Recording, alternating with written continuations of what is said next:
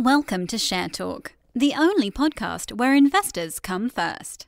To Share Talk, where we're speaking to David Smith, who is COO at Flying Brands. How are you today, David? I am very well, thank you, Zach. Calling from Chicago, so it's early morning here, but delighted to be talking to you. Okay, great. Flying Brands, the clue is not in the name. Could you tell us what your company does?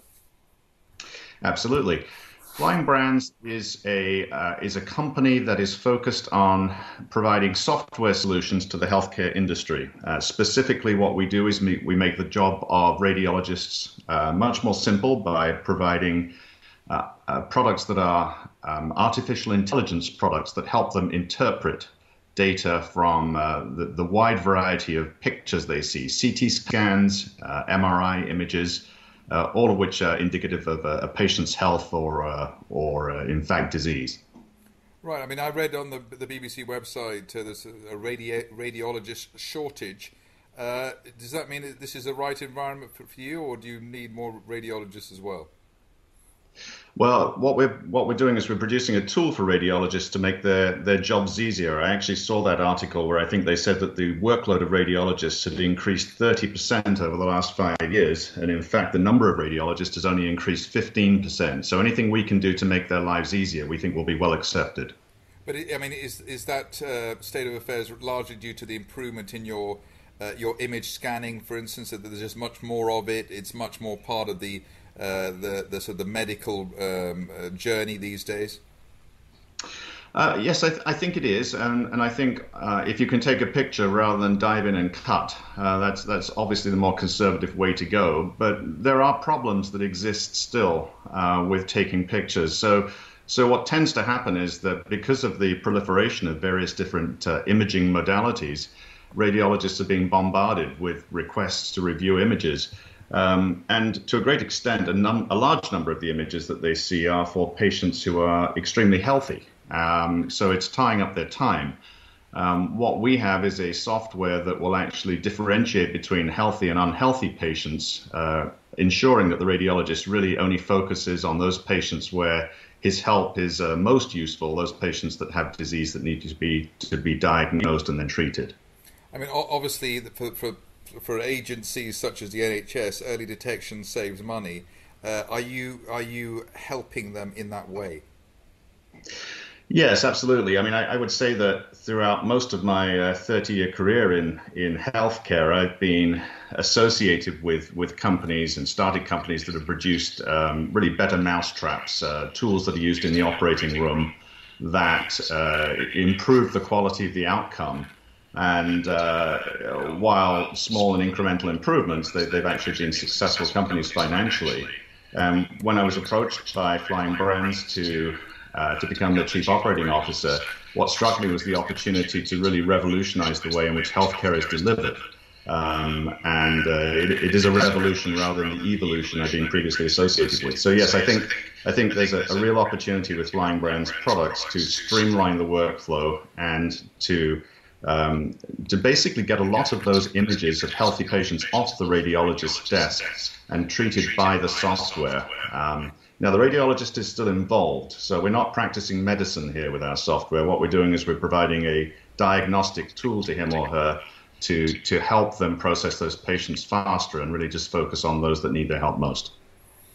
You've got this offering. You're a relatively small company. Are you rubbing shoulders with the big people? Are you a competitor? Are you disruptive? How should potential investors or observers of your company anyway regard you in your space? Yeah, it's a good question. I think that the segment of the market that we're in is disruptive. Obviously, the field of artificial intelligence, I think, will change the face of healthcare over the next 10 years. Flying Brands itself is a company that has found customers in some of the larger names. Mayo Clinic has been using the software from our subsidiary company for about 8 years now. So we do find that the imaging biometrics software gets great play here in the United States and is well recognized. It's simply a marketing job now that Flying Brands has acquired them to get the word out and to have the quality of their products recognized by a broader array of hospitals worldwide. Something I ask a lot of, let's say, disruptive companies or companies that are trying to, get space in their sector is whether they've got the pricing power and whether they're pricing their offering in a sustainable way in terms of the P&L for themselves. I mean, it seems to be a lot of new entrants in the field tend to go for a loss leader approach, and then maybe lose momentum because they don't have the capital at their hands. How have you addressed that? Well, we're actually going through a little bit of a change within the Flying Brands companies at the moment. So historically, the software has been sold at a large price, and I'm talking anywhere between $15,000 and $35,000 for a suite of software. And what that's done is it's I think delayed the selling process. So often at that level, hospitals think about it for quite some time before jumping in. It often has to be budgeted a year in advance. And I think that's really delayed the sale in what is a very fast-moving area. It's developing quickly. So one of the things that we've done, in particular with the imaging biometrics software, is we've teamed up with companies that are capable of delivering our software solutions in the cloud, which means that any hospital that has access to an internet connection can now use our products. They don't have to make that $15,000 to $35,000 investment. And we are moving towards a click fee model where perhaps the hospital is charged $50 approximately for accessing our very sophisticated and expensive software. Now, obviously, as a company, we have to make sure that we balance that out, and we don't immediately go from selling $35,000 software to selling $50 click fees. But I think that we're on a good trajectory at the moment. We've just introduced that software across 3 different platforms in the United States, and we are seeing early interest in that. And as I said earlier, it's simply a marketing job now to make sure the market understands the value that our products provide. Right, you made a couple of big acquisitions over the recent past. Are you in a land grab type of mode at the moment? We are, but as you pointed out, we're a small company, and I think that I see this as piecing together the bits in a jigsaw puzzle, and sometimes you can actually look at the pieces and figure out where they fit and approach them and then bring them into the overall puzzle. Some of the time they opportunistically present themselves and you have the option to acquire or not acquire, and if you don't acquire, someone else will, and that opportunity's gone forever. So I think we will be judicious with our M&A program. It is certainly a large part of our future. I think in the imminent future, I don't see anything that's a piece of the jigsaw that we could fit in right now. But certainly we're looking at several different areas, and in the future, I think it's going to be a big part of the way that Flying Brands grows. Right. A general investor relations question, which is probably one of the perennial ones. In a small cap area, especially the AIM market, if it doesn't come from a hole in the ground, investors don't tend to understand it, and the further away you get from that, the less they are sort of keen to dip their toe in the water unless there's something very special. It's an education process as much as anything else, and this obviously sounds a bit like rocket science, or may do. How can you address that issue? Yeah, that's a great question. I think that so this has been a rapid learning curve for me in terms of understanding exactly what these 2 subsidiary companies do. Obviously, I've been involved in medical devices for 30 years, and if you can see it and look at it, and you can say where you poke it and what it does, and you can show it provides benefit, it's a relatively straightforward selling exercise to both customers and shareholders. I see myself here as the glue or the communicator between this very sophisticated work that's going on at our subsidiary companies and both the customer and the investor. So if I have to state it in such a way that I understand it, then I'm sure the average investor is going to understand it.